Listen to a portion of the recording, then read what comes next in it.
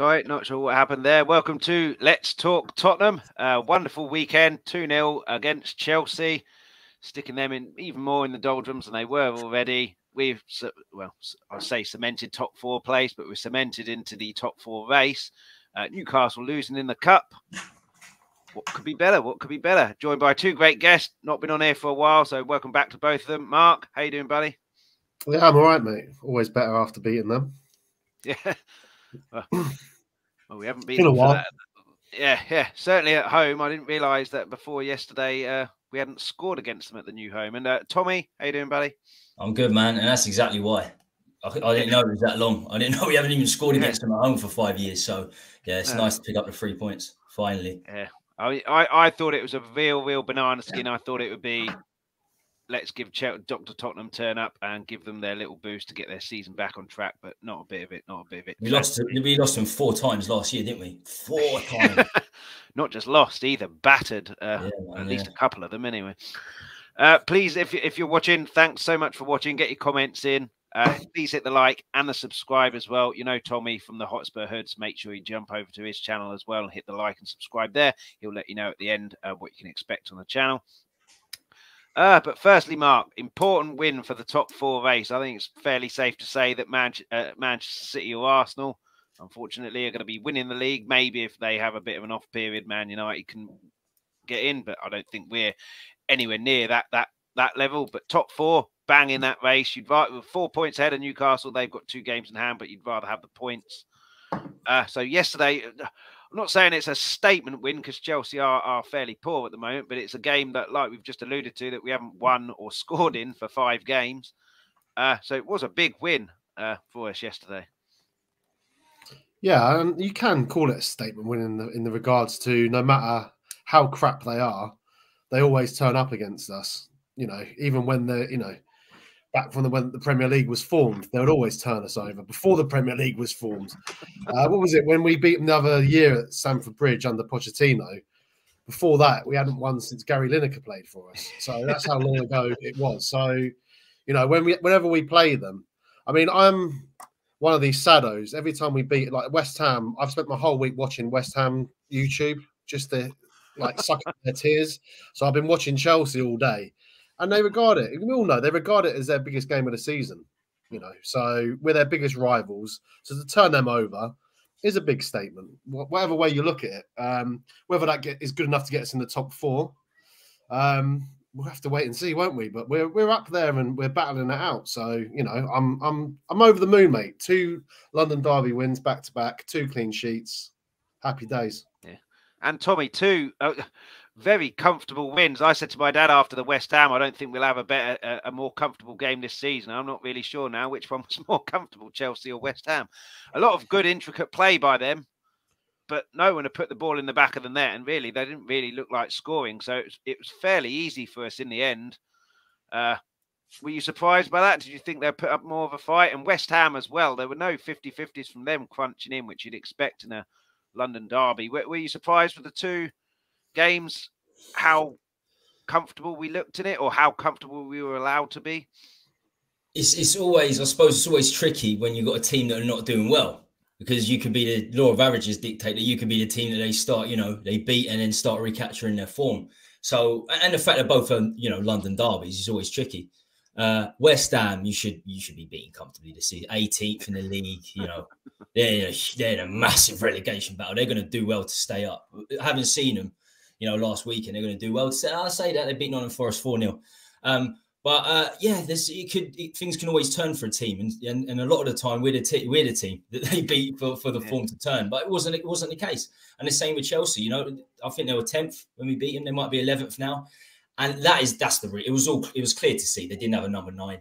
For some reason, they've gone with Havertz at the start of the season and Aubameyang. They've spent all that money. They've spent 300 or 400 million pounds in the summer, 200 million pounds in the winter, and haven't signed the number 9. It's incredible. Yeah. Not just that, Tommy. They've got a number 9 in Inter Milan. Yeah, I suppose. Yeah. They've had him 3 times, and he still hasn't been able to score 5 goals. But they still got that boy. He's struggling for Inter now, even in Serie A. But yeah, we can see, it's clear for all to see why they're not doing it. But that's not our problem. You can only beat what's in front of you. And we done exactly that. A little bit surprised by their starting lineup, but as you say, it was comfortable, really, really comfortable. I think the thing is, we're used to winning when we're the worst team under Conte. We're literally used to that. But we were sort of, level and slightly better than both teams, and yeah, comfortable 2-0 victories. Fantastic, 2 clean sheets, fantastic. Yeah, absolutely. And Mark Swift in the chat, big up to you, Mark, as well. And yeah, hit that like and sub, and on Tommy's channel as well. Mark, obviously, all to see their issues, number 9, but we'll talk about them a bit later on, and certainly about Skipp. But the first goal was just defensive error after defensive. 20 seconds into the second half, you've presumably had a team talk, keep it tight, 20 seconds, bang, goal. But Fernandes took it off of the goalkeeper. It wasn't a particularly good save anyway. And then whoever it was that Skipp's chested it past didn't want it as much as Skipp. And then the goalkeeper should have done better with the shot. I think he got a hand to it and tipped it in rather than over the bar. I think, and it comes to a question about this guy who many wanted as Spurs manager, me included, before the whole Nuno nonsense. Will he survive? Because that first goal in particular, and certainly the timing of it, says to me they're not playing for him. And I think Potter's a manager who wants to coach players. They're buying ready-made players like they do, who don't want to be coached. They're probably being told to do things differently than they're used to. And I just don't think they're playing for him. And I don't think he's got long to survive unless something drastic turns round. But I mean, this isn't a Chelsea show, but it's nice to revel in the misery that they're in. What's going wrong with Chelsea, and do you think Potter will survive, and if so, how much longer? I don't think he's the problem. I think the problem is they just they went like a kid in a sweet shop with loads of money and just started buying everything they see on the shelves, and there was no plan to it. No. I think he's a good manager, mate. I agree with you. I wanted him before we got that other clown from Portugal. So, would he survive? No, he won't survive unless they change their approach under what they were under Abramovich. So we don't know what Bodie's going to do we? To be honest, I mean, I can't see it working. Like when you look at the other scumbags down the road, they've stuck by Arteta after years, finishing 8th twice, was it? But they've stuck by their man. They've let him clear out the players, bringing the players that he wanted to bring in. I don't think Potter's got any control over that. I don't believe that he wanted to go and get Enzo Fernandez for 100 million, whatever it was, and the Ukrainian. I don't believe that they're his picks. So that says to me, actually, he won't survive the season. I'd be very surprised if he survives the season. I don't know who they'll bring in. I wouldn't be surprised to see Mourinho back. Yeah. Conte at the end of the season. It never felt a good fit. It never felt a good fit to me. Lukaku and Mourinho back for a third time. Might as well get David Luiz as well. David Luiz has been there a few times as well. Might as well get him for a third time. Well, they could do worse after that display yesterday with John Terry in the defence. Absolutely shocking, their defence. That's what I noticed, Chris. Like I know how you say it's not a Chelsea. The days where you had a John Terry, a Lampard, a Drogba, a Cavallio, like people that would fight for the shirt. There was no fight. They're not with the manager. There's no one there, mate. They don't. They got Mason Mount from the academy on the bench, who doesn't look the same player as he's looked the last couple of years. There's a lot of wrong at that club, and it's fucking fantastic, mate. A couple of comments. Ben Kaufman, how you doing, Ben? Good evening, everyone. Cheers for the beers on Sunday, Chris. No problem. I owed you a couple anyway, and it's always better to buy beers when we've won. And Wayne Bonner, good evening. Hope everyone's well. Good result yesterday. Hell of a goal by Skipp. We'll be talking about that. My brother, I'm assuming Chelsea fan, is still in hiding. But yeah, what do you think of Potter? I don't know if you wanted him before Nuno. I know I did. Mark said he did. He's obviously done a tremendous job at Brighton, which the De Zerbi is now taking on to even better heights.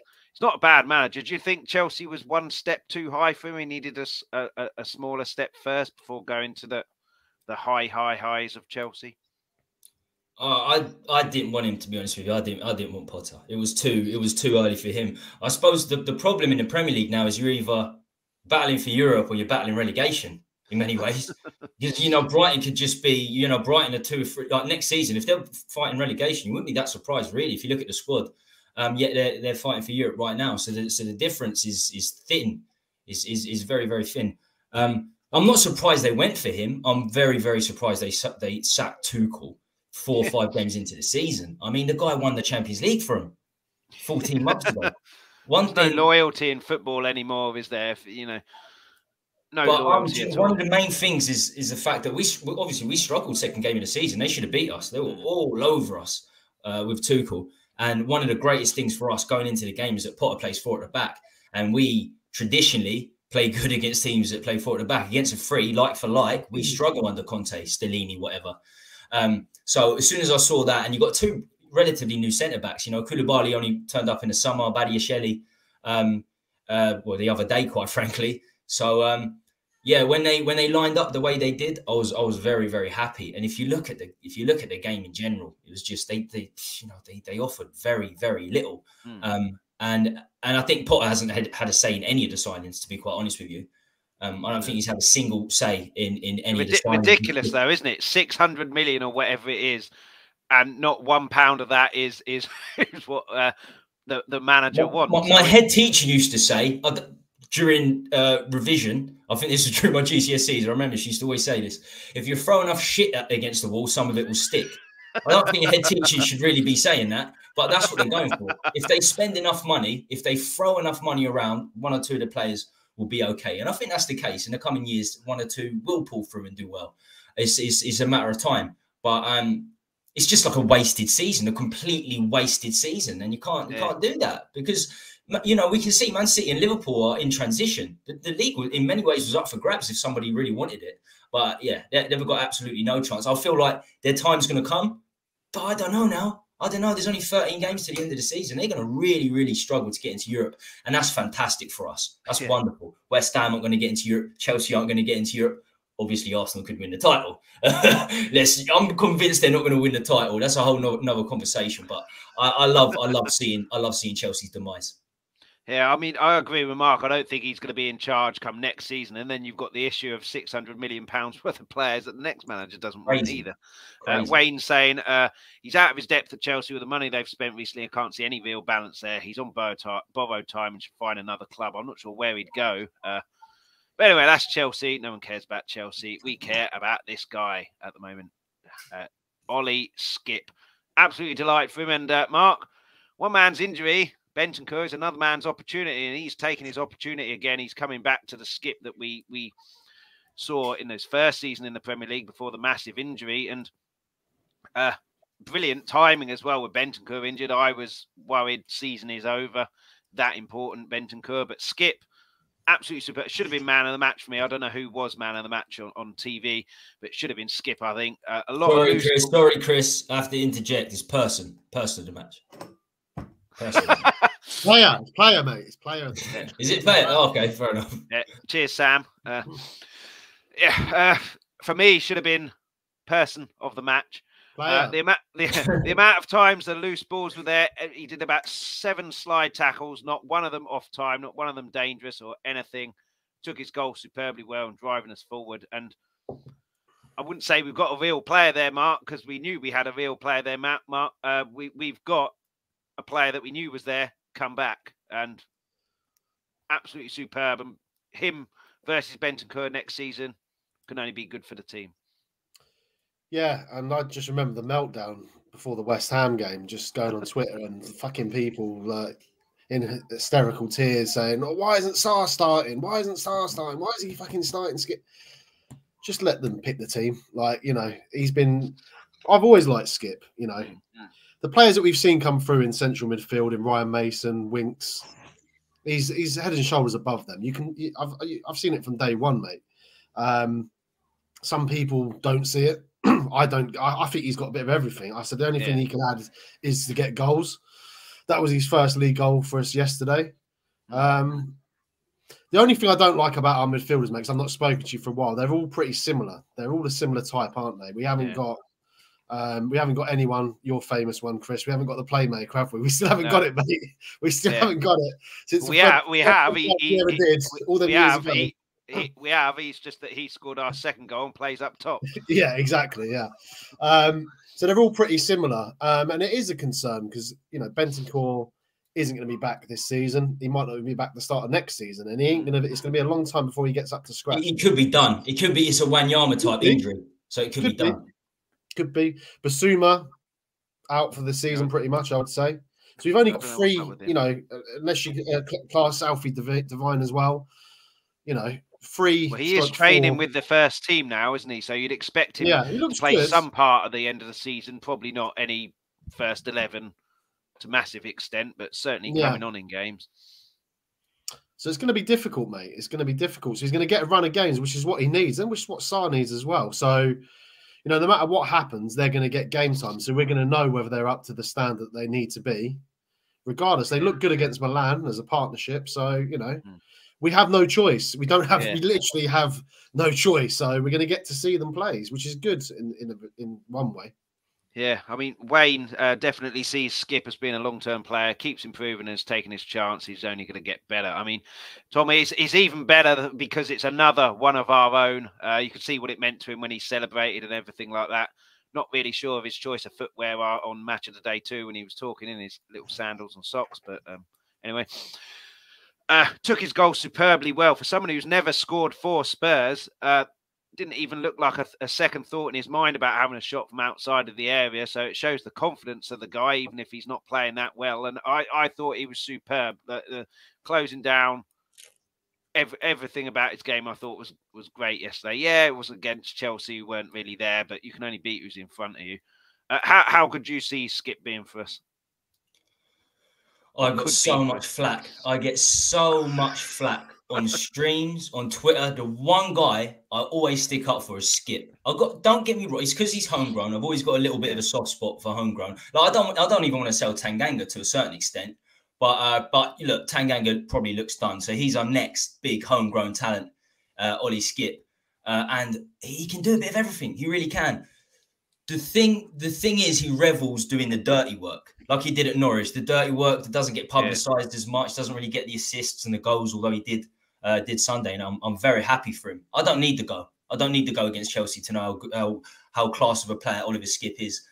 Pochettino said it. Jose Mourinho said it. Future Spurs captain, not just a good player, future Spurs captain. So you know he's got his head on his shoulders. You know he's the exact opposite to Ndombele and some of the toxic players before them. You know, maybe not the most talented, but gets the absolute best out of his talent. And yeah, he's adaptable. He can do a bit of everything. And look, he's never going to be a playmaker for me, but he's still young enough where he can push into those positions when needed, especially if we go to 4 at the back. You know, sometimes we're probably going to need a cam, or we'll play a flat 4-3-3, and he'll have to move up there now and again. And we've seen a few times before he got injured last season, he was running up the right side on the wing. I've seen him pacing it past a few players, dribbling.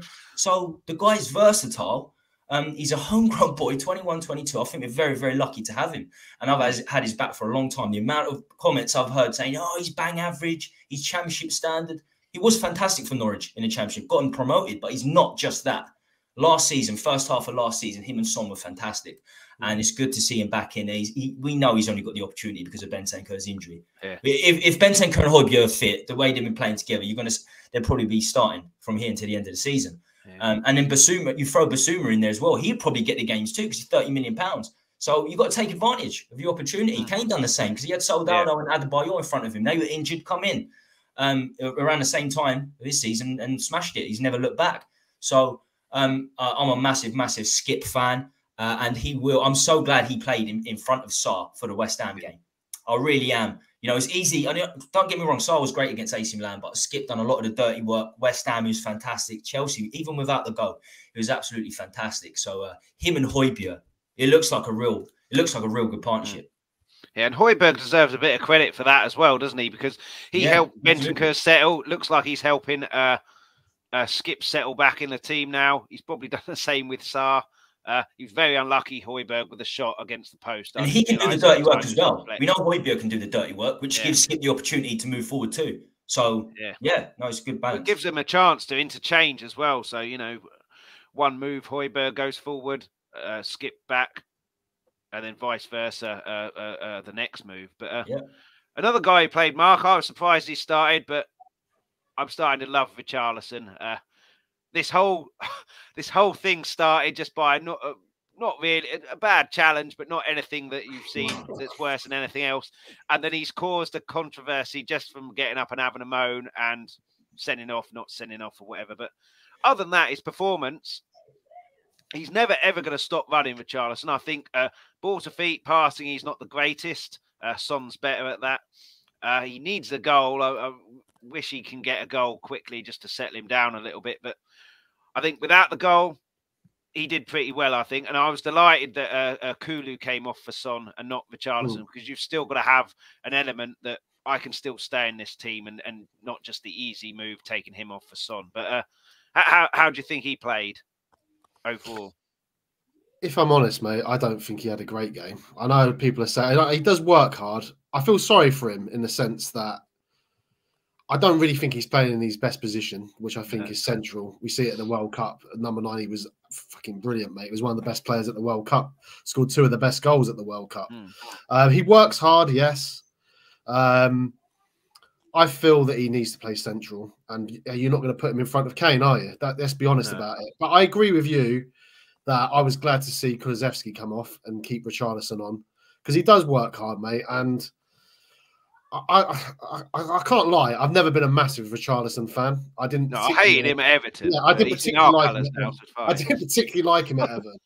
But I remember when he signed for us, the Everton fans are like my age. You know, I'm 41 years of age, and I was speaking to them, and they were saying like he's the best player that they've seen at Everton, and I was like, really? Like, I just couldn't believe it because of that work ethic and the way he sort of integrates himself within the team and works for the team. So and he pretty much single-handedly kept him up last year as well. Yeah, so exactly. Probably heart ruling and head, probably in the head. Yeah, although to be fair, mate, as I say, I'm 41. There ain't been that many great players at Everton in that time. To be honest with you, let's be honest about it. So Big Dunk's probably he was good. Big Dunk and Ferguson was good, mate. Yeah, but they ain't had many. Young Wayne Rooney. We're not doing the Everton pod though. No. So I can see the work ethic, and I love the shithousery, and he definitely cares. But I didn't think he had a great game, Chris, to be honest. I know I've heard other people say that he did. It could be because I'm sitting next to my mate the whole game who moans about Richarlison all fucking day. That blinds my, he shouldn't be there. He shouldn't be there. I've never rated Richarlison. So I've got that in my fucking ear the whole game. So it could be that I was blinded by that. But it was, listen, there's not one player on that pitch that I thought had a bad game. But he didn't stand out for me. Put it that way, Chris. He didn't stand out. Yeah. What do you think, Tommy? Is it the different position? He needs to be central, like he is for Brazil, where he scored goals, and Everton when he kept them up before when Calvert-Lewin was injured. Do you think it's a confidence issue, different change of system? What do you think's the issue with Richarlison not scoring the goals that he was at Everton? To be fair, he's hardly played on the left side starting.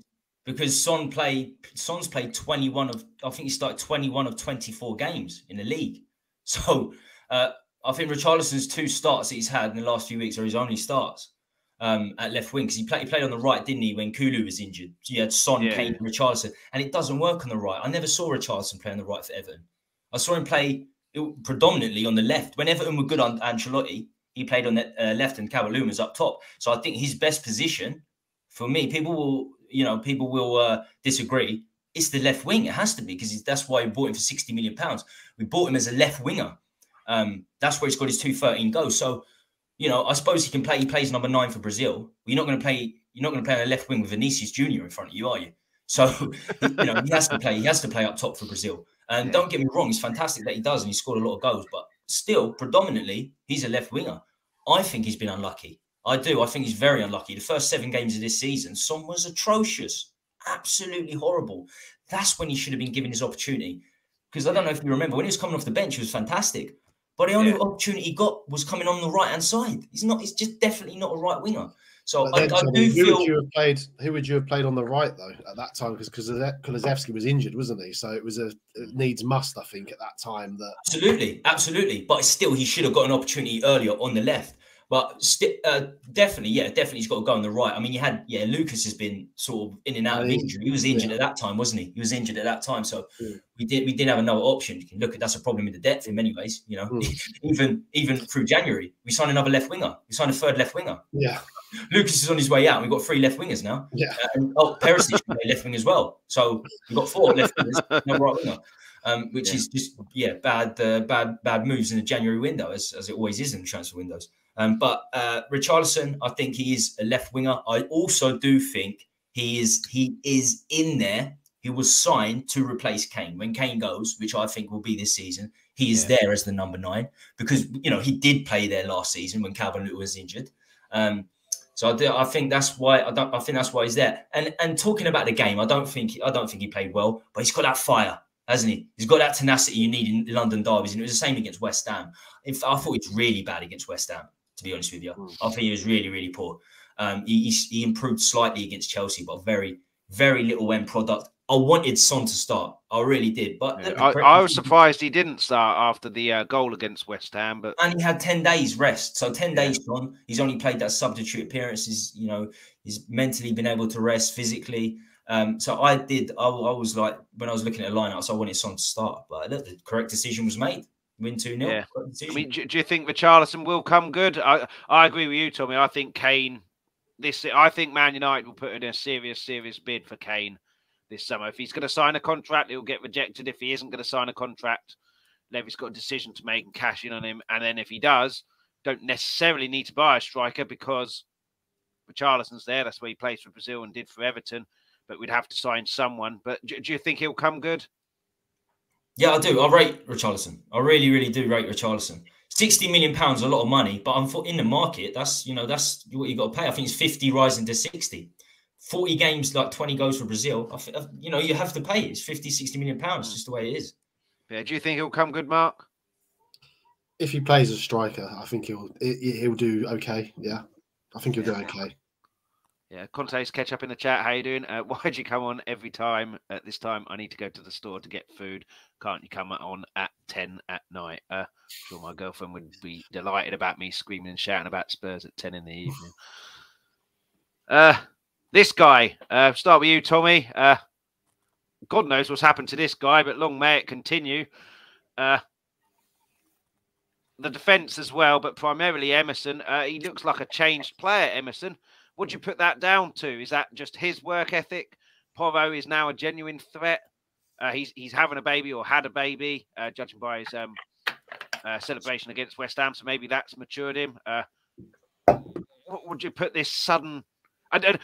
He's not a world beater, and there wasn't really that high a ceiling to to compare his recent performances to. But he's definitely improved. What do you put that down to? We said this about. It's funny you should mention the baby thing because we said this about Ndombele. I remember during pre-season a year and a half ago, we're like, oh, do you know what? He's matured now because he had a baby. He done a baby celebration in pre-season. Didn't last very long. He had a couple of good games and that was it. I think it's safe to say Emerson Royal can't really put him in the Ndombele category. To be fair to him, he fights hard. He gives it his best, even when he was getting criticised. He was still up for the. I don't know how he was, but he was still up for it because he was shocking. He still is shocking for me, but he was, he's shown a different side to him. I done a little short earlier, and you expect a right wing back, left wing back to bolt up the line. He's changed it. He knows he can't cross. Everyone knows he can't cross. He's got 2 assists in 66 games, something like that. So he's making the run centrally, and he's finding space. The defenders from the opposition team are not able to pick him up. It's fantastic. Yeah. They probably will eventually. They'll probably see it. The opposition managers will see it. But he's certainly, his decision-making, his passing has got a lot better. I don't rate his defending at all. People will say he's a good defender because he makes tackles. Positioning is horrible. That 90% of his challenges are slide challenges from behind. So it's a matter of time before they don't start working out. But look, he's doing his best. He's doing his best. He's fighting hard. And I can only commemorate him for replying to the negative comments he's had, and I've given him plenty. He's still fighting, and Porro signing definitely has made an impact for me. That has kicked him up the arse a little bit. Yeah, I think it can only be a good thing. A few comments here on Richarlison. Wayne says it's attacking play isn't what it should be, but it's defensive work and tracking back impressed me. He needs games to settle in fully. this season now. I'm not sure he's going to get that. Conte's catch-up. We're going to win the league now after yesterday's destruction of the Plastic Blues, and Emerson Royal is now valued at 200 million, 50 million. It increases each day that passes. And Mark, how you doing, buddy? But yeah, Mark, Emerson, what's changed, do you think? It could be a number of things, but something definitely has, I think. I'll be honest, controversial. I don't actually think he's that bad anyway, to be honest with you. I think it's over-exaggerated how bad he actually is. I thought the back end of last season, he done okay. When Doherty was... Remember when Doherty got injured against Villa and everyone was fucking losing their shit going, oh, great, now we've got to play Emerson there. And he actually did all right. He did okay. At the start of the season, go back, watch things. Like, he did okay as well. I'm not saying he was brilliant, but he was all right. We know he can't cross. We know he's not a wing-back. I sort of disagree. I don't think his defending's that bad. I do know what you're saying, Tommy. He does slide in a lot, but so does Romero. You know, they both do. They both. I'd rather him. Put it this way: I would rather Emerson Royal than Serge Aurier. Okay, so I don't think he's that bad. Is he the answer? No. I've always said he's not the answer for us. But I give the guy credit. Like, I like reading that he spent all this money trying to improve himself. Yeah. You can't fault his work ethic, and no. You always ask, don't you, for a player to show his all, try, and yeah, you can't fault that at all. The quality isn't there, but you can't fault. No, we want better. We want someone better. Look, we want. I mean, we hope that we got it in Porro, who, by the way, one of the worst debuts I've ever seen in my life. But that's a different story. But listen, he isn't good enough for what we need. But he's been doing well, and I give the guy credit. Same as Lamela. I like Lamela because I like players. Tommy mentioned Ndombele. I couldn't stand the guy in the end because he's got all that talent and he don't put it in. Give me an Emerson over Ndombele every day of the week, mate.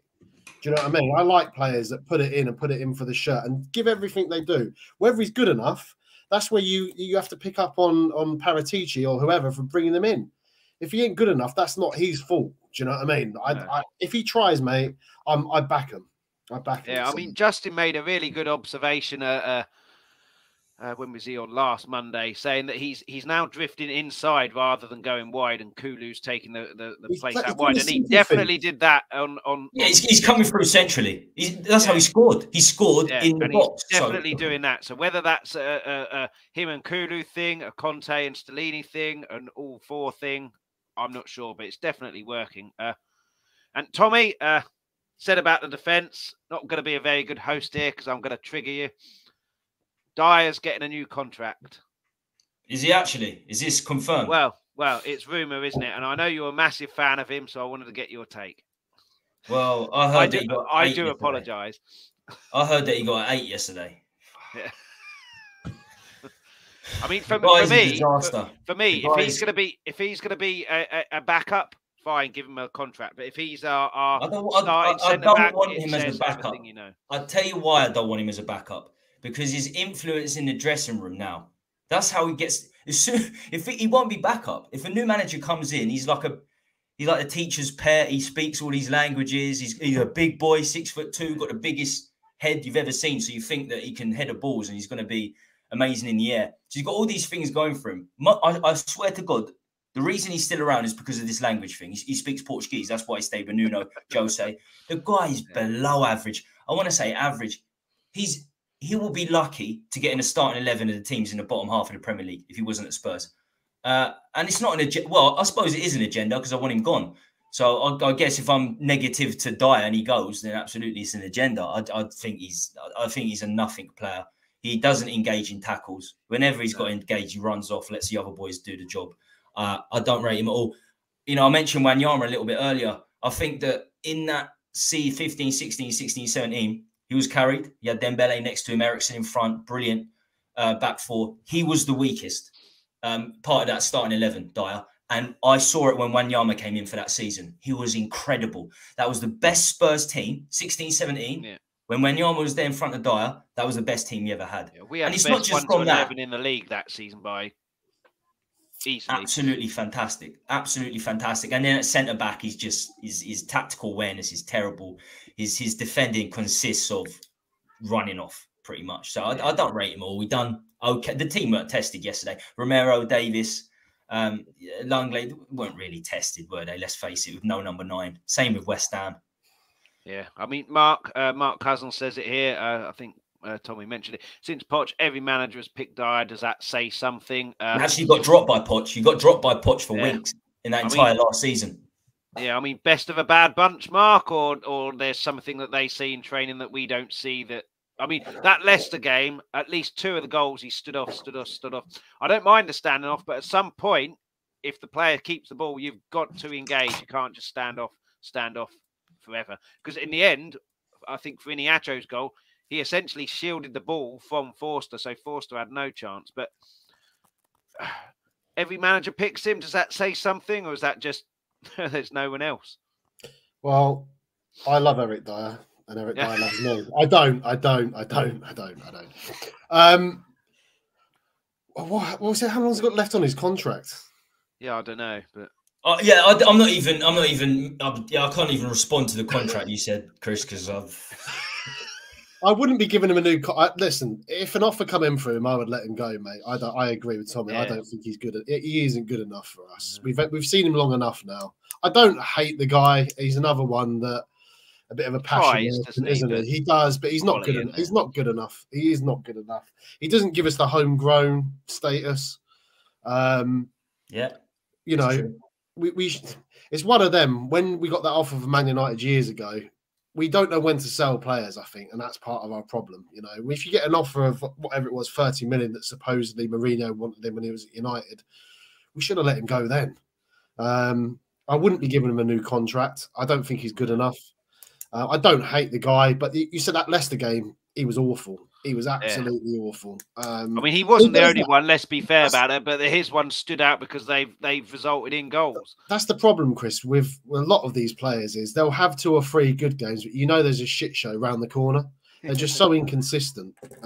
So no, we need to improve. We need to improve the whole back line, and he needs to go. Frankly, yeah, I mean, it'd be interesting. But you mentioned shit show there, brings us very nicely onto VAR yesterday. Don't fucking get me started on that. Well, let's get you started, Mark.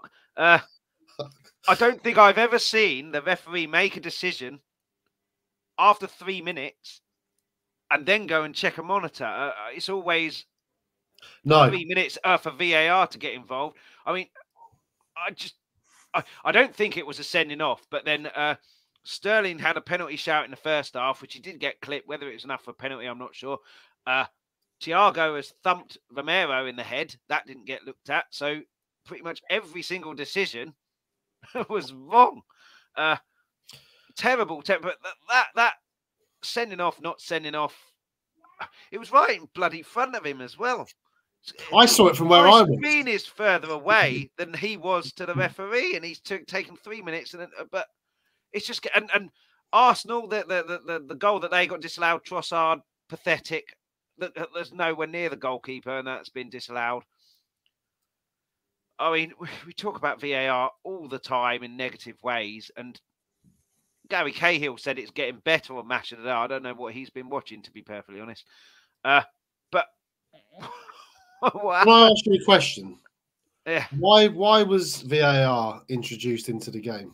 Yeah, it's to stop all of this shit happening, but nothing's changed. Exactly. And has it stopped it happen? No, it hasn't. So but let's get rid of the fucking thing. It's a waste of time. It's a waste of time. It causes more controversy.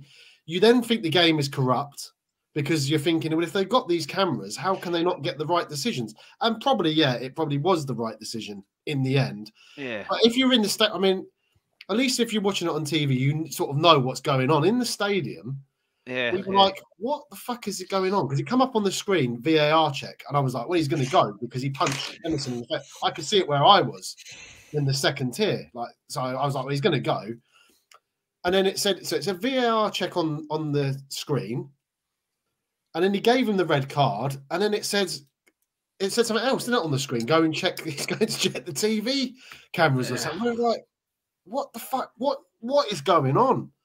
Like, I still don't even really understand what happened. and then he runs off the fucking pitch in the second half and goes for a shit. Oh, that was quite funny, wasn't it? I thought he was taking a shit too. To be fair, I thought he was doing Eric Dyer. I thought he was doing Eric Dyer. I think the referee had an absolute shocker yesterday. Thankfully, it didn't make any difference to the game. But Conte's Ketchup says, sick of it already. They'll replacing the ref R2D2 and C3PO. It's brought in to annoy the fans, and it's working. But I mean, Tommy, I'll let you into a little secret on Stuart Atwell. I know his wife. Well, I used to work with his wife. A whole family of Arsenal fans, by the way. I'm not saying he is. I don't know who he supports. I know his wife, and she was an Arsenal fan, as were her whole family. So, but I mean, say what you want, but that's a fact. Yeah, Tommy. Just when you think VAR can't get any worse, I mean, I don't know if you were at the game. I know me and Mark were, but like 5 minutes of not knowing what was going on there. I thought I'd seen it all with Raheem Sterling and the penalty for Man City, Bergwijn's first game. That was about 3 minutes, and that was long enough. But where does it end, this VAR? Because we're not going to go back, are we? Once technology gets introduced, you're not going to go back. I think the only technology should be used is the goal line technology. Yeah, it works. That's exactly. It's fine. It's it's absolutely sound. Absolutely sound. As I said, you can't go back. I said from the start, it should be like a challenge system. It works perfectly in cricket. It works perfectly in tennis. Okay, it's not a stop-start sport like those, so it'll be slightly different. Plus, managers will use that to time waste at the end and things like that. But yeah, absolutely, but that's better than getting these decisions, and it takes the beauty out of the game. It really does. You can't celebrate, Tommy, can you? That's the thing. No, I don't know what to celebrate half the time now. And it's not just the offsides either. It's not like, oh, it's definitely onside, we're not going to celebrate. Anything could have happened like 5 minutes ago, and the goal would get cancelled. Like someone handballs it, this, that, or the other. You don't know, especially at the ground. I feel sorry for the season ticket holders. Like having to deal with that every time a goal goes in. It's it's got enough to worry about with a team, let alone VAR. But exactly. But the decision itself should have been a sending off. At the end of the day, Emerson was lucky. Emerson shouldn't be doing that. That was silly, like smashing him in the back. But at the end of the day, if you make a challenge, if you shoulder barge someone and it accidentally hits them in the face, fair enough. But Ziyech wasn't shoulder barging someone. If his face slap accidentally hits him in the face, I mean his chest slap or whatever hits him in the face, you didn't need to do that. So for me, if it touches the face, it looked like a punch from one of the angles.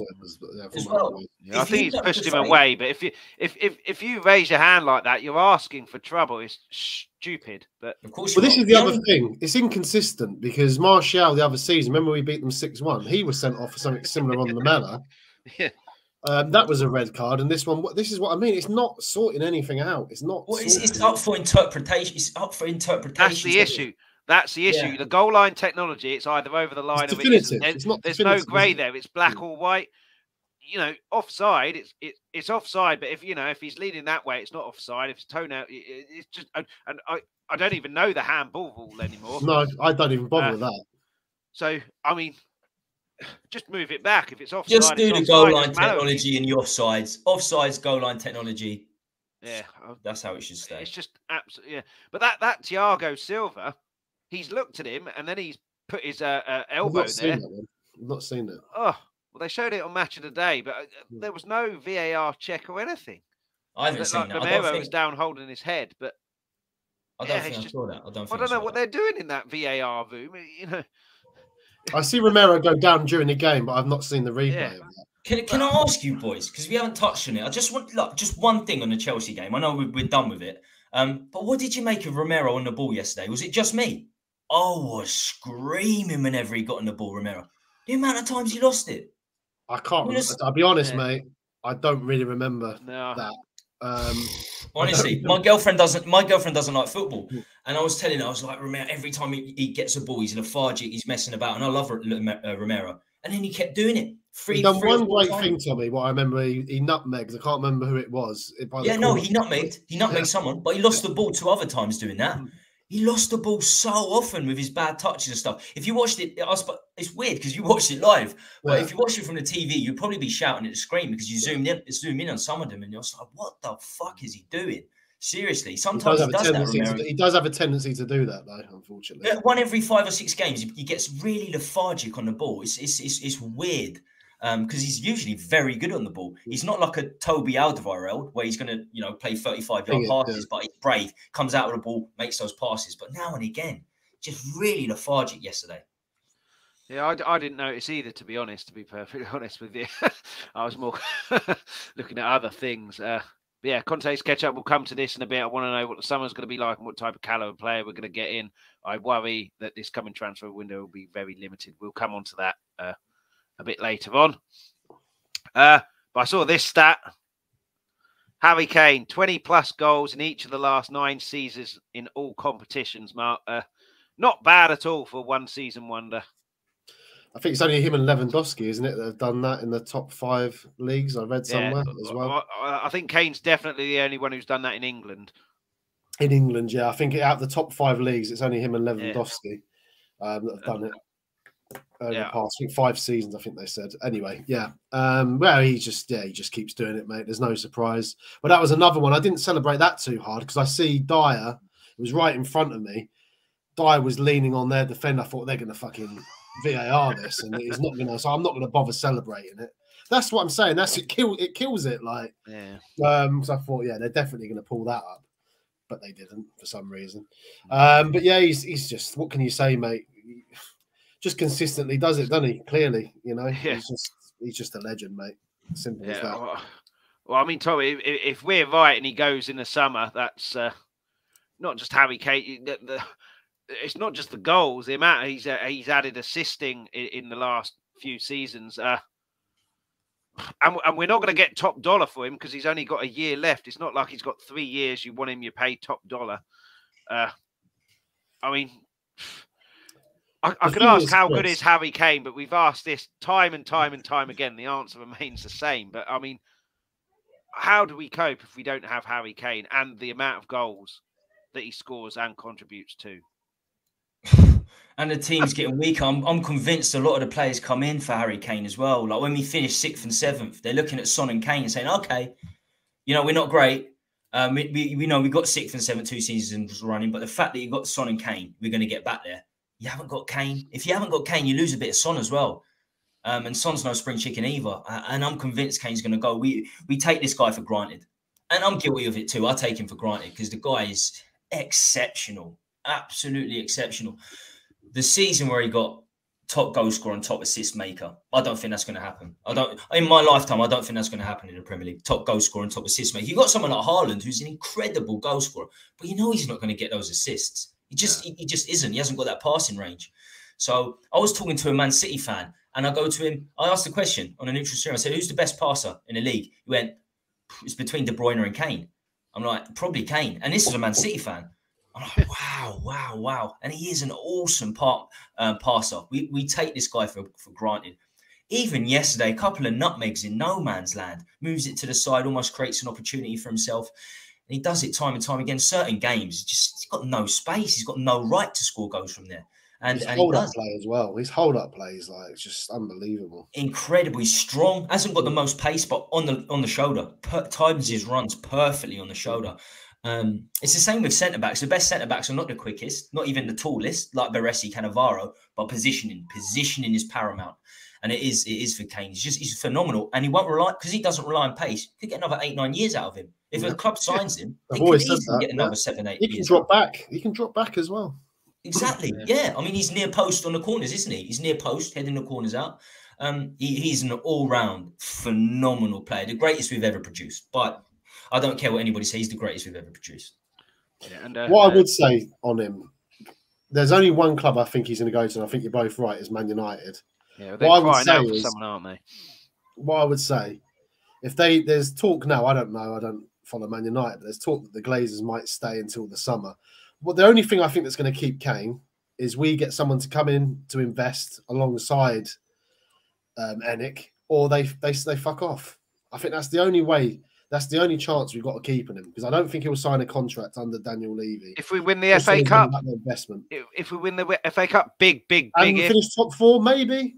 Maybe. Because I know Brad Matthews, he's convinced after the where was it that he broke the record? That was West Ham. No. Man City. The emotion he had on his face, fans singing his name and everything. His initial thought was he ain't leaving, he ain't going anywhere, he won't get that love and adulation anywhere else. And you look at what happened with Gareth Bale, yeah, he won a load of trophies. But it depends on. I think if Kane weren't a Spurs fan, he'd have been gone a long time ago. I think his heart has. Well, let's face it, he wanted to go to Man City, didn't he? Yeah, exactly. If he didn't have a 3-year contract, he would have gone 2 years ago. He would have gone. Yeah, he would have gone. It's as simple as that. Yeah, he would have. The contract held him back. His brother fucked him over big time. Yeah, they were stupid spending 100 million on Grealish when they didn't need Grealish. They should have spent 100 on Kane, put another 50 on top of it, and bid 150. They would have got Kane, and he would have gone. I still think we'll get 100 million pounds for him. I think we will for Man United. Yeah. I think it'll be them or it'll be Bayern Munich. Everyone says Man United. He wouldn't go, mate. He wouldn't. He wants Shearer's record because of the goal scoring record. Yeah, I think because of the goal scoring record. Yeah, 100%. I think regardless, I think he's gone whatever. I've thought about it a lot. I thought about it a lot during the World Cup. He had time to think during the World Cup, and I was like, yeah. Even if he wins the FA Cup, even the Champions League, his job's done at Tottenham. He's actually won the trophy at Tottenham. Fantastic. I'll move on to the next club and I'll win a league title. And if he doesn't win a trophy at Tottenham, gives him even more reason to move because he hasn't won any silverware. Anyway, you form it, for me, Kane is gone this summer. I'm convinced there was a gentleman's agreement, like with Modric and Bale the season before they went. That's why Kane he was really happy coming to this season. And I think there's a gentleman's agreement. He's off. He had that before, Tommy. He had the gentleman's agreement before. Was that with Kane? Was that with Kane then? Yeah, it was Kane, and apparently he had a gentleman's agreement that he could go if we didn't get in the Champions League, and Levy didn't let him go. But 12 months on his contract now. That's why he'll go. That's why he'll go. That's what I'm saying. Do you think Levy's going to... Not because of a gentleman's agreement, Tommy. It's because I think that gentleman's agreement was him and his agent's fault. I don't think there was any... Oh, yeah. I don't think there was any figure announced. Levy said you can go. He never said a figure, you know. No. The figure was about 150 million. Man City tried to lowball Daniel Levy. Like, no, you're not going. Oh, that's the thing you go for Levy, 70 million. That's the thing with Levy. He said the club's worth 3.5 billion pounds. He hasn't said how much he'd accept. Yeah, he said he's worth 3.5 million pounds. You know, yeah. 7. I think 7 he wouldn't take it. I agree with you, Tommy. He should have been sacking his brother as his agent as soon as that happened. Like 6-year contract and without a get out clause when you want to be playing. Well, that shows. I tell you what that shows you, boys. He's a very loyal person. Maybe he might stay. Yeah, probably to his detriment. Yeah. The best chance we've got is if he gives us another year. If he gives us the last year. But I do see Daniel leaving. I think he'll retire with us, though. I think if he does leave, he'll come back like Teddy Sheringham did, but he'll finish with us. And Gareth Bale. Well, I hope that he wouldn't, mate, because that's, we've got to move on past that. If he does go, maybe, we don't want to be bringing back a 33-year-old Harry Kane, to be honest with you. We want to be to a different level, But you said it yourself, he'll drop deep because he'll lose pace, and that's the only chance we're going to get a bloody playmaker. Wait until Harry Kane's 34. He's the Ericsson. Don't worry, Chris. We're going 4-2-3-1 next season. Emerson's going to play Cam. I'm telling you now, Emerson's going to play Cam. A couple of Conte's catch-up points here. Very few top strikers in the league this year, which proves how good Kane has been over 8 years. Just imagine if he didn't need to drop deep and had everything served up on a silver platter like Haaland. Everyone says Haaland's been unbelievable. If Harry Kane was there, he'd have the service and he'd be getting 25-6 goals halfway through the season. And if I was managing Kane, I'd drill him to be a fox in the box. Do you know what, though? I think he enjoys that part of the game, dropping back. I think he thrives on that. I think he likes to do that. Well, sometimes you're isolated up top, aren't you? If you're the only striker and the game's not going, dropping deep, you're forced to kind of get involved in the game. And I think he probably likes that as well. But we'll start with you, Tommy, on this one.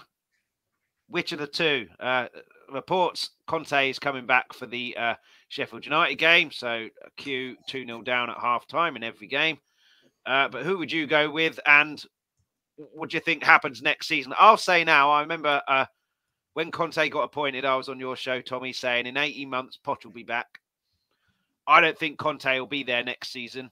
I think Poch will come back. It works for Levy in the sense that Conte will go for no compensation and Poch is a free agent, comes in free agent. I'd love Poch to come back. Not now, though. If we got a new owner who was promised to do what the manager wanted and back the manager, sign him up to a 20-year deal.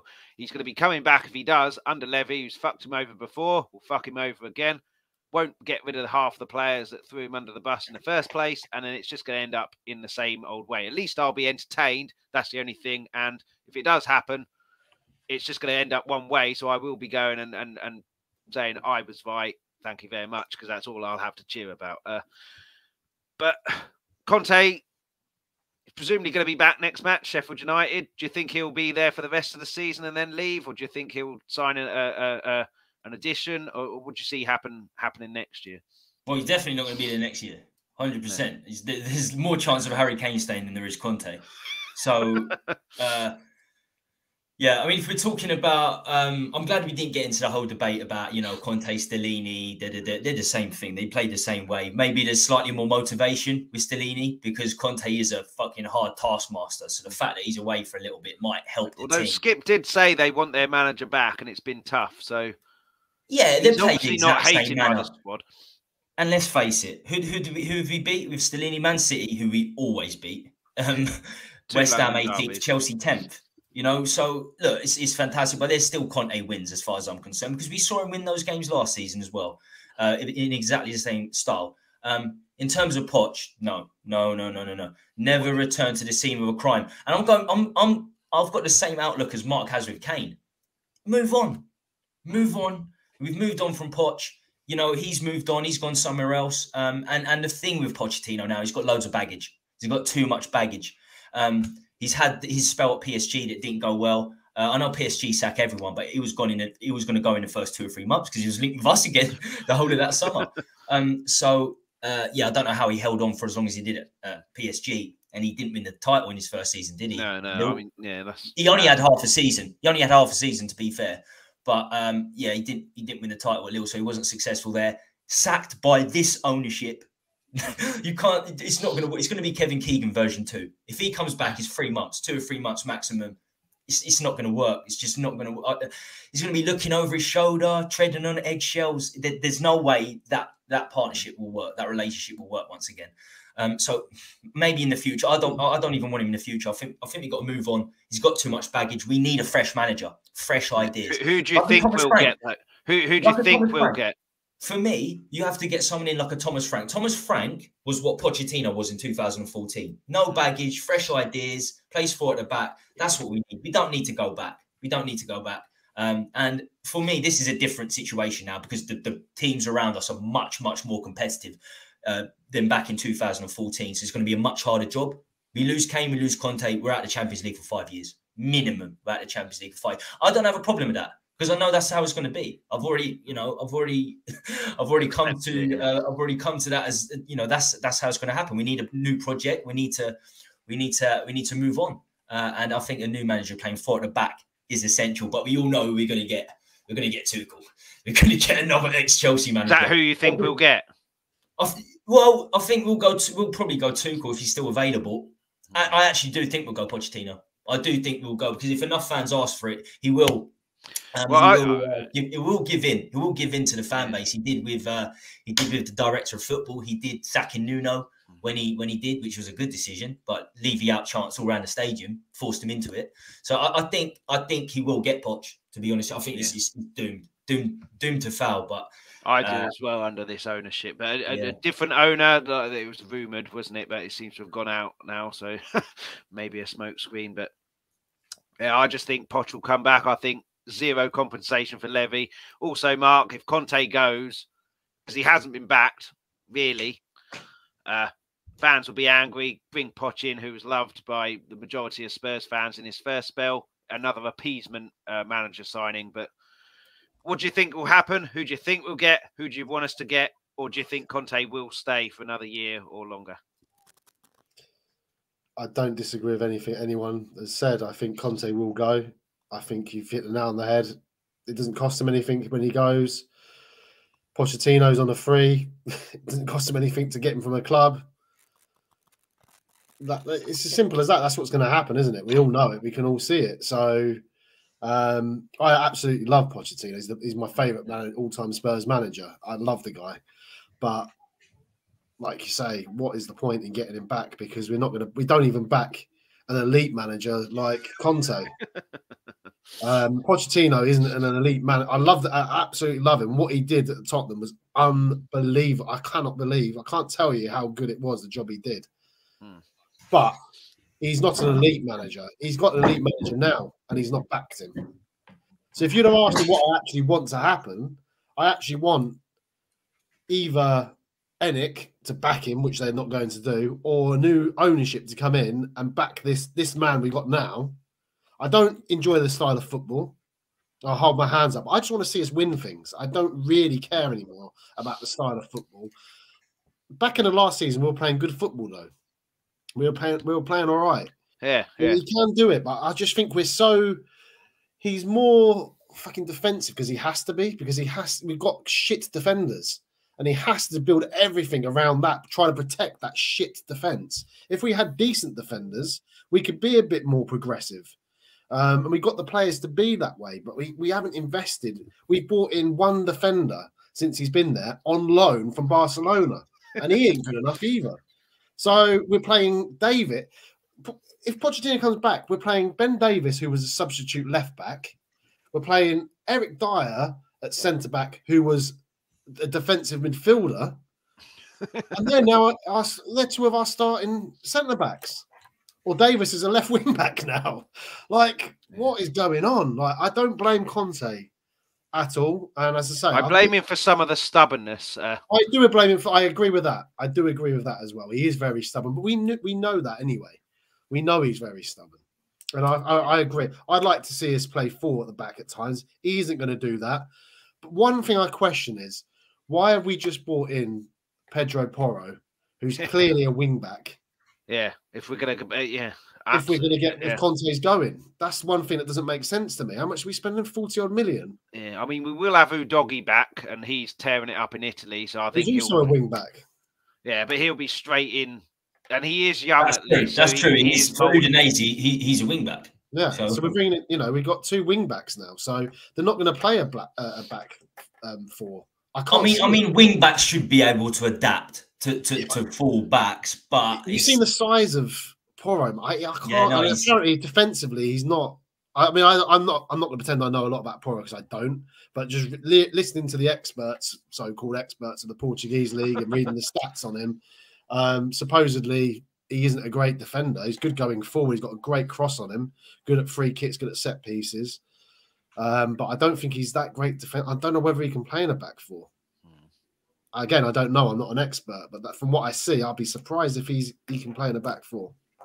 Yeah, it's like we said about Chelsea earlier, Tommy. You're buying all of these players for one manager when that manager ain't going to be there for more than a year, and then you bring a new manager in, different style of manager. I mean, we brought in Emerson, who's a fullback, for Nuno.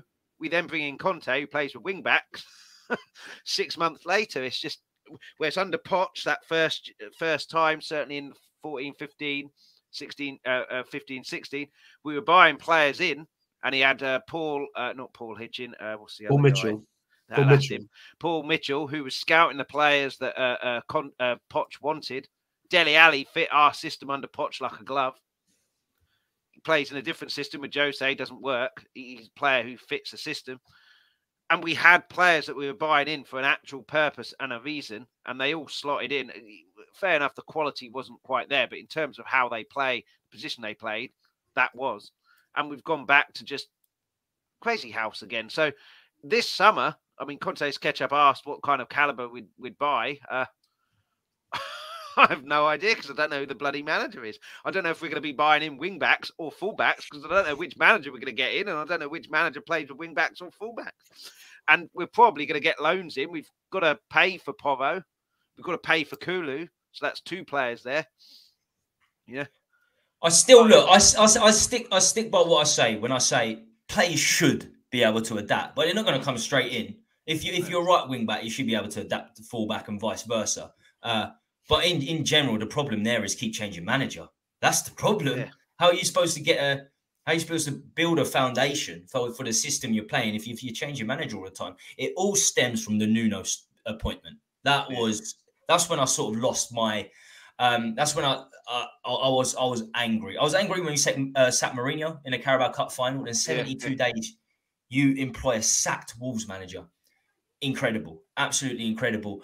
And it's all sort of spawned from that, hasn't it? Because we sacked him within 2 or 3 months, and we got Conte in, it's and all now spawned from Poch calling for a rebuild, Levy not doing it, and then throwing him under the bus rather than taking ownership for that. And if it had just given him not a full rebuild, but something. But we don't care about the positions of players either. The positions are not that important for Levy. It's the sell-on value. If we can sell them on, then that's key. Well, why'd you sign Danjuma? What? We didn't sign Danjuma for sell-on value. It was £2.5 million initial loan fee. So we got him because he was cheap. Porro, 35 million pounds. Everyone's talking about him. He's a magnificent player. So it's about sell-on value. Why'd you spend 35 million pounds on Gill as a left winger when you got Son there? It's incredible. It's based on being young enough for a sell-on fee, not their positions. Yeah. And that's why we need a director of football that's not just a puppet, because I'm convinced that every transfer, every contract signing, it goes through Levy. Everything is micromanaged to the finest of details. And that's the problem. That's why Levy has to go. And this rubbish about new ownership is still going to keep Levy as chairman. Oh, my. Oh, yeah. No, I don't understand that. Yeah. Yeah. I mean, that's going to be part of the deal, isn't it? So if you want to buy the club, I'm still in charge somewhere. So therefore, no one's ever going to. Yeah, I mean, that's just crazy. But imagine Udogie back 4 next season. Udogie and Porro, as Mark says, only really played at wing back, and then you've got Romero and Dyer. Romero's ultra aggressive, and Dyer, who's absolutely useless in the back. It'd be a nightmare too. Where are we going to go? Who are our substitute left backs? Perisic and Sessegnon. Perisic, exactly. Perisic will be on the left wing, where we'll have Richarlison and Son as well. Gill will be back on off loan, so he'll be back on the left wing as well. We'll have 5 left wingers. It's crazy. Yeah. It's madness. Because I read Poch's book, which was based on the 16-17 season, and he was saying there, this was long before he then came out and said, I'm a coach, I should change my job title, I'm not manager anymore. But he was saying there, he went to Levy, said, I want this type of player. Okay, how much do you think it will cost? X amount of money. Okay, go ahead. He then goes to Paul Mitchell and then says, I want this player. Let me know if you can get him, or stuff like that. No, he went to Paul Mitchell, said, I want this type of player. Paul Mitchell came back with the recommendations. He then goes to Levy, but it was all Pochettino driving it all. Levy just signed the checks. And I don't know how, when, the manager gets you to regular Champions Leagues, get you into a final, title challenges, how that's changed. If it's not broke, don't fix it. I guess you could say it was broke because we never won anything, but we're definitely improving. I just don't know how that's changed. Now we're buying just, like you said, Mark, with Chelsea, kids in a sweet shop. Absolutely ridiculous. But it won't change. I think we make Levy too much money. You're not going to leave anywhere, are you, where you get a 500 grand pay rise? All we can hope is that Man United sell, and whoever, if the Qataris don't get Man United, they come into us. That's my hope, man. Because I told you before, I don't give a fuck. Like, I don't care about the human rights. I do care about human rights. Let me rephrase that. I'll put that on the 1 minute promo for the stream. Cancel, brother. That's it. I care about human rights, but you know what? I just want to see Tottenham win things, and everyone else is doing it. I've said before, like, I don't care about the Qataris coming in. I welcome it. Newcastle. If it was 10 years ago and nobody else was doing it, you can have an opinion and say, "Oh, human rights." You just had a World Cup in Qatar, who stoned gay people. Yeah, it's disgraceful. I don't obviously agree with the politics. I really don't. Of course not. But look at the whole golfing world. It's going to happen in the entire Formula One. They're all doing it. Boxing. The boxing was in Saudi Arabia last night. The cricket, even rugby's going to. Apparently they're changing the Gallagher Premiership now. So it's going to happen with absolutely everything. Well, I'd welcome them with open arms, mate, because we need to move. We need to get rid of. So we can't stand on our pedestal. We can't stand on our pedestal and say we're not going to do it. No. I mean, Lewis himself is smashed down rainforests in Argentina. Yeah. And people forget for individual airports, and people forget about that. Greedy. You don't become a billionaire by snapping a few fucking heads. Do you know what I mean? That's the nature of the business, you know. Yeah, Lewis has been awful. Lewis has been awful himself. So yeah, I mean, we forget about stuff like that. Yeah, do you know what? Yeah. At the same time, Tommy, I'm one of them that this Iranian American, that doesn't really excite me. It needs to be someone. I just want. I mean, I would have. How Chelsea are doing it, as all I was slagging it off earlier on. I just want someone to come in that's ambitious and to spend the money. I would take a Bowley if that's what he's doing. This Iranian, if it was true, he would need to come with other people around. I think, yeah, that's it. That's the issue with the Iranian guy was the £750 million of debt on Spurs. Yeah, so I wouldn't want that. That really worried me. No, yeah, I agree. But apparently he will just be the chairperson. He'll be the chairperson, a little bit like Levy. He'll have backers from Abu Dhabi. Yeah, you have to. Apparently there are backers from Abu Dhabi and stuff like that. I'm no finance expert in the slightest, but apparently there will be backup. Because if you look at their portfolio, they've got, I think it's MLS Capital or something like that. Yeah. They've got McLaren. They're in charge. They've got McLaren and Augsburg from the Bundesliga. That's pretty much the biggest things they've got going on in their portfolio. So they'll get big backers with them. And if they give that, if the Iranian American guy is the chair, that's fine. That's fine. Yeah, they need to come in with money around them for sure. They will. If they're going to bid £4 billion, if they're going to bid £4 million, they're almost there to sports wash. They're there to sports wash pretty much. So, yeah, I mean, that's sports wash. That's what we want. Cover me in oil. Cover me in oil. Pull me up, baby. Yeah, I mean that's for the future, but the immediate future, a huge game against Sheffield United. I think this is our biggest game of the season so far because this, if you win that, gets you into the quarterfinals. You never know if you get a good draw there and a couple of the biggies get drawn against each other. Really helps you out. And the FA Cup is easily our best chance of winning something this season, Mark. How big a game do you think Sheffield United will be? And how do you think we'll approach it? Because I was delighted with the way we approached or how it looked like we approached Preston. No taking them for granted or anything, and then ended up winning fairly comfortably, which for me was a real big potential banana skin. So how big a game do you think Sheffield United is? And do you think we'll approach it in the same way and do a professional job? Or do you think it is a banana skin? I'm going to the game. So God, you sound absolutely delighted with that. Yeah, I am. I'm going to the game. I'm going to. Oh, no. I've got to drive, mate. For me, it's the biggest game of the season. For me, it's the biggest game of the season, mate. I want to win the FA Cup. I want to win the FA Cup. For as long as you've known me, Chris, I've been saying I want to win a cup. I'm not bothered about. No, I am bothered about the top four, but for me, I want to win trophies. I'm in this game to win trophies. I'm lucky enough that I've been to, I think, 6 finals with Tottenham. We won 2 of them. Yeah. And the best days I've had as a Tottenham fan were them finals.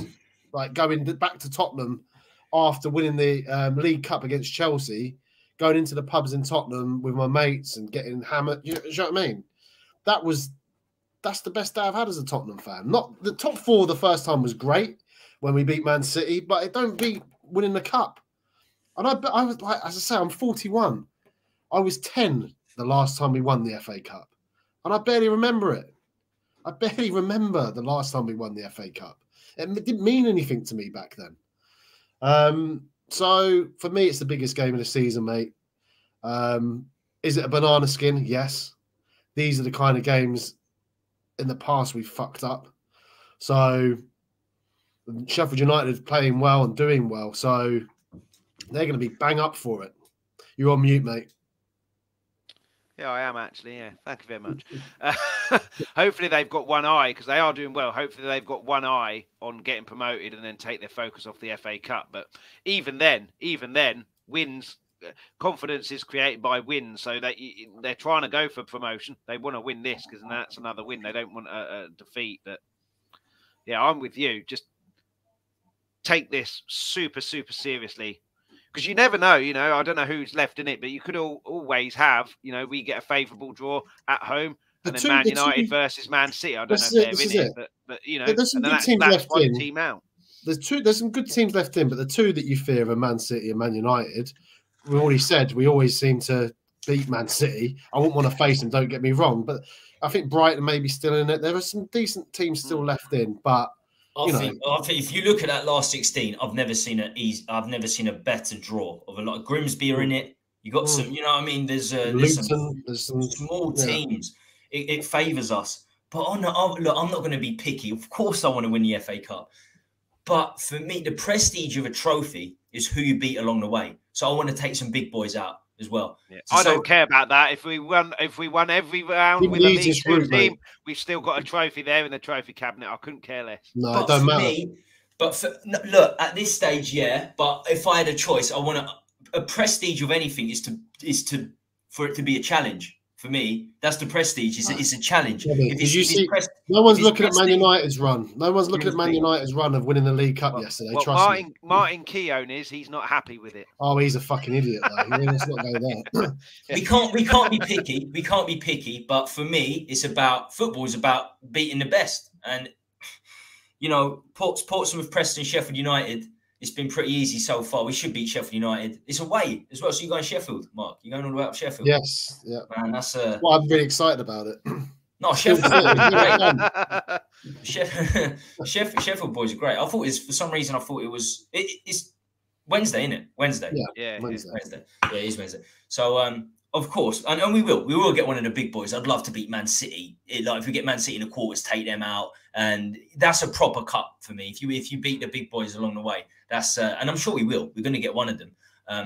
But so far it's been fantastic. We've got a good draw, and we're never going to have a better opportunity. Absolutely no chance. We are never going to have a better opportunity, and we need to get something in there because 23 years, one trophy. I think was it 15 years since Carabao Cup. I don't even sort of class Carabao Cup as a major trophy. So as Mark said, back in the day when you were 1 year old and I was, you were 10 years old, I was 1 because I'm 33. So I was like 1. It's too long ago. Nobody remembers that. So we need, and FA Cup is a major trophy. We're not at the Champions League yet. We're not at the Champions League yet. I mean, the Champions League at home, AC Milan aren't great. It's only 1-0. That's easily and no away goal. So if we win 2-1, it's extra time. Whereas last season, you're out on away goals. There's something about Champions League and away goals. Certainly, it's places like where was it? And a lot of the big teams, the Etihad. That's it. And a lot of the big clubs are playing each other, which is fantastic. That's what you want. Big club playing a big club because it takes one of the big clubs out. Small club, and you want a smaller club next. So I think we can beat AC Milan. That's a week on Wednesday, isn't it? Not this Wednesday, the week after, and then obviously Sheffield United and Wolves in between those. But yeah, the FA Cup, it would just be. I remember, back as a kid, the whole day, from 10 o'clock up until, I don't know, when did it finish? 5 o'clock.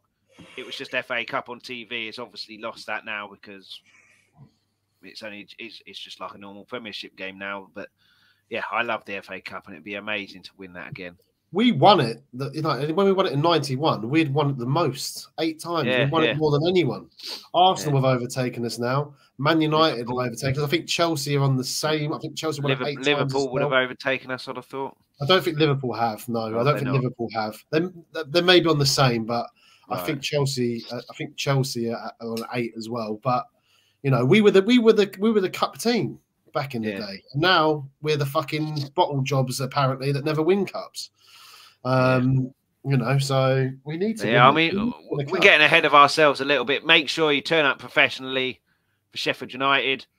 Don't take any liberties, and then hope you can get a good draw. And Conte will go strong. Conte will he has to, I think, because it's. Winning the third round of the Carabao Cup. League is going to be very tricky. He did against Nottingham Forest when we went out in the Carabao Cup third round. We played our best team. We lost, but we played our best team. So without a shadow of a doubt, he's putting the strongest team available out there. If he's there, he must lead whatever. And I was very impressed with the Preston game. Just not because we beat Preston, we should be beating Preston, but the attitude. I never thought Preston didn't really look like scoring West. The Middlesbrough game last season, Forest game earlier in the season.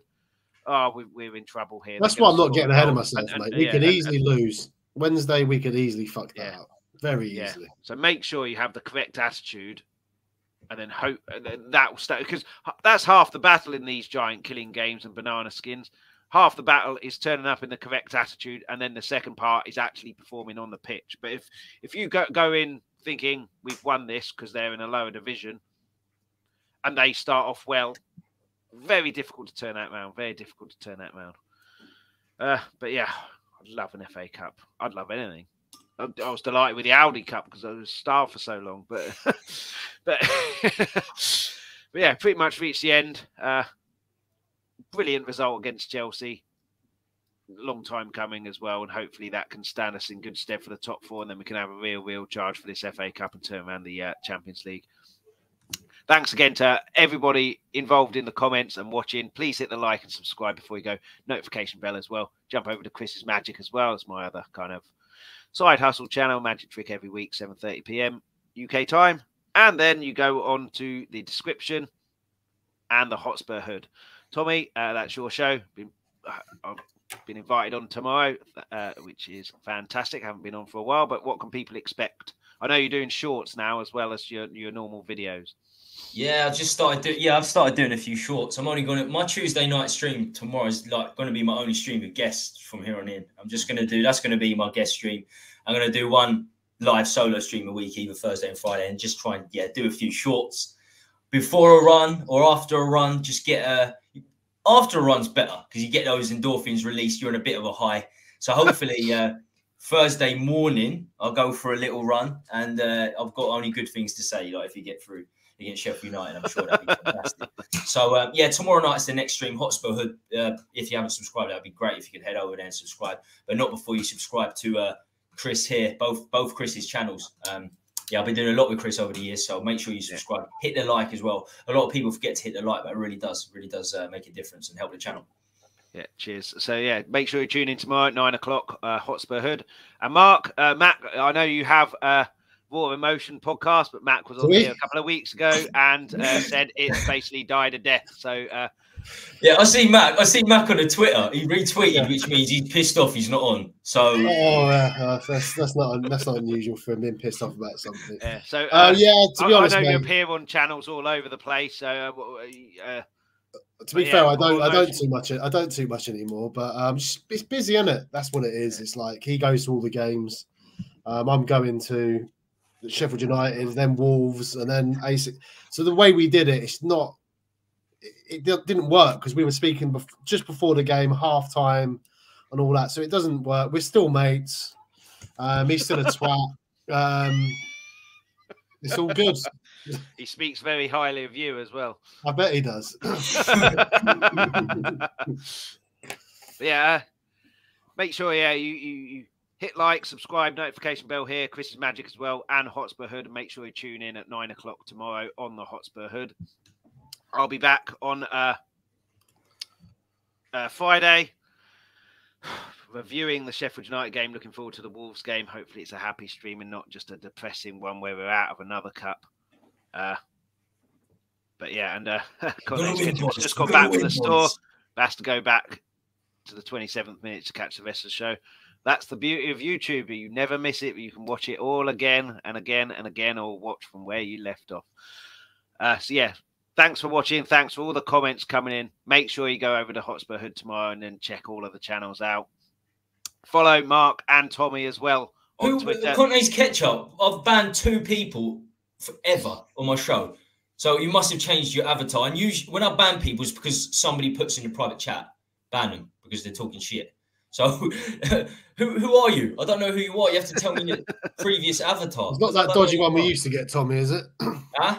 It's not that dodgy bloke we used to get. Teabag. That was Gareth. I'm still convinced that was Gareth. Do you know what the problem with Gareth was? I used to get super chat. So I used to get £10 super chat every week from his Samantha Collins, who definitely wasn't a female. Yeah. And he called her out on being not a female. He called her out on not being a female. I haven't seen her ever since. So Gareth fucked me over big time.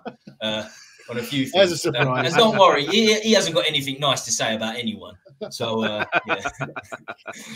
Yeah, Conte's Ketchup is always in the chat here. Appreciate that. And everyone who's got involved in the comments. Like I said, like, subscribe, notification bell, same on the Hotspur Hood.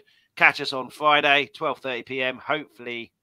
Hopefully, dreaming about the FA Cup quarterfinal and beyond, as well as the Harry Payne was his avatar. Not sure who that is. But yeah, back on Friday, talking about the Sheffield United game and the Wolves game. Let's hope we can get through to the next round of the Cup. So we'll see you on Friday. Till then, as always, Come on, you Spurs. Come on, Tottenham. Thanks so much for watching. For everybody who joined in the live chat and added comments, before you go, please leave a like and hit the subscribe button if you haven't already. Also, please hit that notification bell. That'll give you a notification every time we're about to go live, and it's all completely free. For those who missed the live show, you can catch this whenever you want on Let's Talk Tottenham's YouTube channel. Please also hit the like, subscribe and notification bell, and everybody please leave feedback, comments, suggestions in the comments section on the YouTube videos. For those of you who listen to the audio podcast, thank you so much for listening. Anyone who wants that audio podcast, you can pick that up wherever you get your podcast from. We're back Mondays 7:30 p.m. UK time and Fridays 12:30 p.m. UK time. Alternatively, if you go to Twitter at @LTalkTottenham, Instagram Let's Talk Tottenham Podcast, you can find all the information there. Anyone who wants something a little bit different, also do a magic show. So I do one trick a week, which drops Wednesday 7:30 p.m. UK time. Chris's Magic on YouTube is where you'll find that. But in the meantime, come on, you Spurs.